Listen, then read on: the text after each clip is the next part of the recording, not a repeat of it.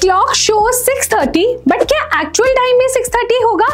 Most students get this question of mirror image of a clock wrong.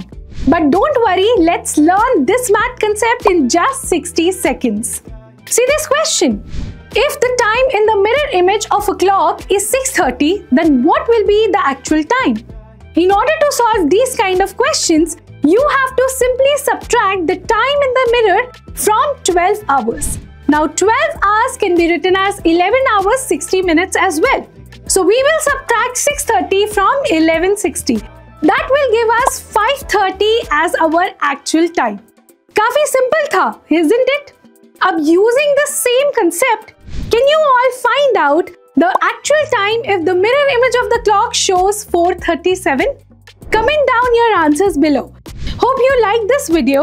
For more question-based learning, subscribe to Extramarks Foundation channel and visit extramarks.com.